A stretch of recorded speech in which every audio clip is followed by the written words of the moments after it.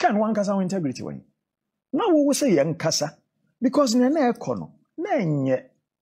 Can into which I say wo any lawyer Akufo-Addo any President Akufo-Addo. You don't know the definition of conflict of interest. Or mine ye cons kwasumwa and a wo company nyam faswo. Mumferi. Sa sikano mubedine dabeng. Mubedine dabeng. Whenever I say ma PENDREAM TV. PENDREAM TV there o see them yopo. Atifu mema obi biara kwa ba eba PENDREAM TV. So PENDREAM TV there woni me say edam yopo. Onyumtuni bi aye friend no Kwesi Swat. Nenyum ba ko an title eye King Solomon. Ose menko mikra me free mu wo sika na wonim nyansa. Menko mikra me free mu wote brofo a na wonim nyansa.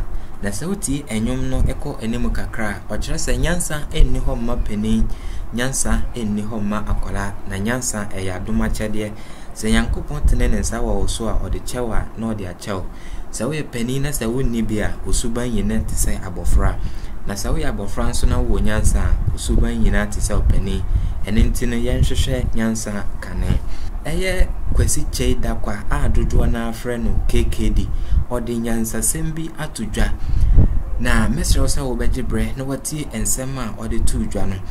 Some days ago eye Captain Smart interview KKD ewo Onua TV so na ode nyansa sembi atudwa about some trending issues we are ekoso Ghana and how the governance of Ghana, how Addo dankwa Akufo-Addo ne MPP governance ye echo na mepesa obejibre na wankasa waede wati ensem na akosi enti mensemre no yentie ensem a KKD ankasa edetudwa asa na ebe kono so subscribe to channel na subscribe to channel na click notification bell no so oye ne sana ye the video bi atuma YouTube bebo nka ye say the video foforo atum na won so wanya akwanya atie bi uye nso a na wa kire wa dwen e wo comment box no yentie KKD nsema ode tudwa ade na wotumi ehuri egina brane ekotia pesaminkumia na yenye haide e wofa ase fum che fum di fum si nku ana ye de efise yen na yesa line koto aba no ebi adwen mu emre ebi adwen mu emre kakra one sa line koto aba no ebi adwen mu emre kakra ena ebi nso ankasa nso ye pesaminkum nyanti ono odi kan gi t-shirt ni sardine no de koto aba wamfe nyansa ena koto aba wamfe nukwedie ena koto aba ena enu nso echi no ye man no no dodo na ye ne akukuduro na oman biara sebe nyansa ewo nipa kakra bi tim no wo makoma mu no na nukredie ewo nipa kakra bi tim no wo makoma mu na ne etoso miensa akukuduro ewo nipa kakra bi akoma mu no oman na nsi niye efisa se ye Ashȧmė se obi ahwa no weku nipa bi na obi enya akukuduro time na wo mu ku sa nipa ne se obepre no wetiem no mu akokko agi nipa no nkwa na anu nso echi no nipa no nso ayeku no ono nso adwuma wo fim no wo mu nso enya akukuduro se momye ni echire ni anhwehwe dipa ba me nso ye nkoye bibia ebepre nipa se na ewudifuo bi ye no so man no obi edi nkwa asebo a ofa no hudi kwa etitriu obi a yen yankasa ya poni tumi ama no edi nkwasi asemo a ofa no hudi na nokura ne se yenni akukuduro a ensi yeyie efisa ese wutumi hwe hoho anim sane ane ye nananom abi mutirimu omre enti no kwasi broni tumi tutuo eku aboa na owie no tumi di tuo ni si fom aka kire ya nananom bi se munyina munye adwuma wo a wonnim a obefie adwuma no ho no etuo no beto enti obi wase okodwo nso krampo a no abatuo no ho no abesire tuo se mba chombe se mkodwo nso ba se yenya akukuduro a ye digimie saa na oman negu na ya ye nwia bema me pena sempa nso na nsen meje di second na dwuma nso meni Finance Minister. Nejuma so many. Ken Oforiatta. Are you? I don't know cause no. Me sure baby I who say Ken Ekasembi. The chairman of the Data Bank Group has charged Ghanaians, including the youth, teachers, NGOs, journalists, and clerics to stop being quiet and neutral in the search for justice and show some courage and outrage in the face of attacks on integrity in our democracy and the way the nation's finances are being mishandled. He said this when he delivered the second of the William Oforiatta Pa-Willie Institute for Integrity lectures at the British Council Hall on 12th March 2013. 9 years ago. Speaking on Ghana's future integrity, rights, and responsibilities of the citizens, Ken Oforiatta used the seemingly neutral reaction of important bodies to the election dispute at the Supreme Court and the mishandling of the economy, which has led to a record 8.7 billion fiscal deficit, to illustrate his point about the worsening integrity deficit in our society. Can one kasa integrity when? Now we will say young kasa because in an econo, nenye. Can into which they say, wo any lawyer Ekufuado, any President Ekufuado. You don't know the definition of conflict of interest.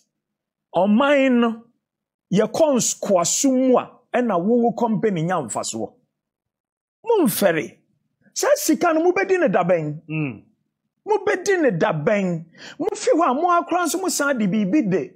Your friend is saying, Sikana upon. Ukotinefia ni asamo akodie no maka ho asem ase yentwem nti nyansafo ewo Ghana no gitum baako se nokure nie ye disankwa asem na chenese etwem adenti na teacher din adenti dia no ono awachi adenti ni no ono adokono adenti ni no otopano adenti ni oye doctor ohwe amansan anya president pena ohwe no adenti na sojafo adenti na policefo obi apon a ni social security ni ase yonkodi enye sa onfa ni nyansansie sika bi nya investment abre a oda ho ye adwuma no pon a wetumi edi respect akotena na yetumi ahihye nipa kakra bi si from article 71 holders. Me papa be 85. He lives better than so-called article 71 holders. If he say sebe, obianka da se me papa fiska da, o ma isika da.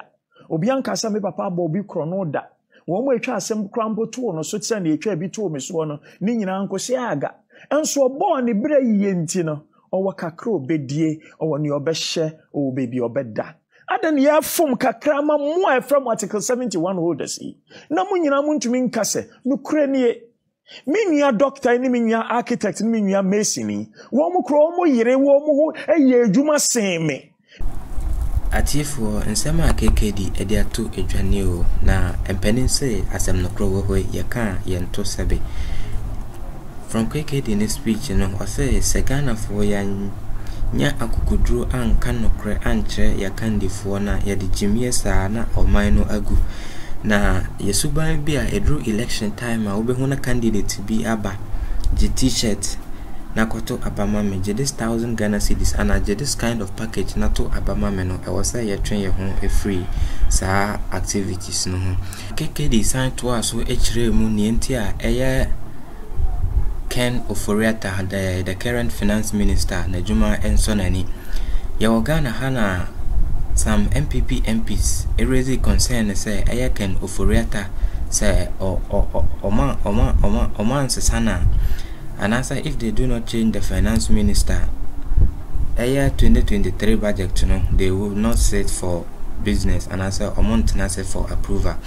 Yet Ghana Hama NDC MPs who to a black one the likes of other MPs no raise some vote of censure to impeach Ken Oforiatta. Na yebe who wanna say both NPP MPs no afraid they have been silent. Sometimes you sit back no be someone say and to win the solid team anabawomia and answer the MPP was bragging said they have the solid team and they are going to move the country from taxation to production no ana. this kind of people no omuto emfuturo egu Ghana for him say Mahama they are incompetent, Mahama ya incompetent. Bawumia was the #1 person any platform be obe mount be ana wankasa Mahama ya incompetent. Now that means that they no wankasa. Incompetent was ringing through Ghanaians yasum. Baby MPP for Befabia and Mahama was say economy no. Mahama why you say Mahama ye dumso Mahama ye say. But he himself accepted the fact that although Dumso and other crises are in the country, but he will fix it. Emma of fixing Dumso Krama, Bawumia Beka said Mahama deserves no credit for fixing Dumso. At you for Yedi and Sam no Beko away, no, Yabakai, a message ya at that screen. So, no, the message in the church said just because you do not have an interest in politics doesn't mean politics won't take an interest in you. Some days ago, Mahama didn't send me a two jana, me pesa meka and sema Mahama two jana na watie and sema Mahama two jana. I say there are people in Ghana. I say me, I'm neutral. I'm not MPP. I'm not NDC. But I say it's a disaster na ba ebe kanye yina ena or narrative issue no in the sense that say yina yeti Ghana no akwa say yina yeti bus mu. Na driver no twi car na wo hwe the kind of driver now or they are corner say reckless. As I was send a driver and twi car na say reckless. You need to talk about it. Man can say when you MPP ni and I when you NDC ni. When the bus crashes, the driver may survive, but yana yeti bus no may rather die. There is time for everything. Yes, there is time for everything, as it is stated in the Ecclesiastes. Na Mahama kan sembe ose wa serve Ghana na ho den nyina a obetimi oyi na kuma mu pefe e de serve Ghana na he did whatever he was supposed to do. Na emom obejai ama posterity to be his judge. If say Ghana, if say Yankopon amma kwama MPP ambedi Ghana, so anka we would have said there was a man who was coming to save Ghana. But today Yembisa say Ghana no how is things going? Now Emphonia at the screen is so judge the information for yourself. Wow, she monkeys your magic ya bossy. They won't see surround the kai. I say ecophobia or call for operation, or call for operation now, almost surrounded that environment and suddenly be on be conquer obia or within that environment. Or surround the car to the extent they say like a bank cromun to me, but still a cromun to me, chim, name or magic car in a aboso, nipa cry into me there, into me bank car no home. Now, Infonia made try to near a PENDREAM TV. So I won't subscribe to channel now, subscribe to channel no, na click the notification bell no so when na sana ya the latest news tuma YouTube be bon kai say the video for atum na won so wanya akwanya atie ensema ewo ekoso ewo o my Ghana.